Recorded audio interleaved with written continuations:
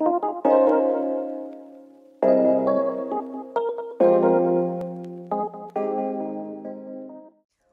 back, guys. We're just gonna go straight into the video. First off, you want to start by sectioning your hair, and you gotta make sure that you moisturize your hair. That's the first thing that you want to pay attention to when doing a protective style.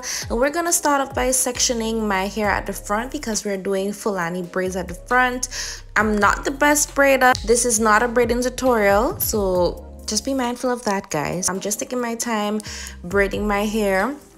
And don't judge me, it's not the best braids, but we're not here for that.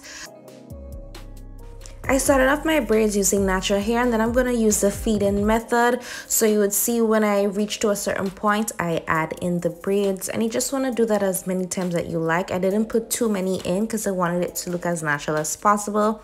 And here is the end result. I finished the rest of the braids off camera. I did it long, it's like around waist length. Now it's time to crochet the back. So the first thing you want to make sure is that you braid the back of your hair. You want to do that neatly, and you want to make sure that the braids are lying flat. You don't want to put it too tight, but it has to be taut enough.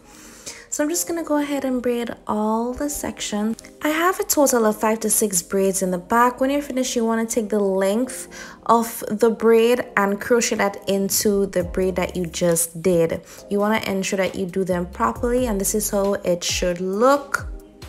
Then you want to go ahead and ensure that you oil your scalp. You gotta ensure that your scalp stays healthy. It is a protective hairstyle, but we have to make sure that we do it right.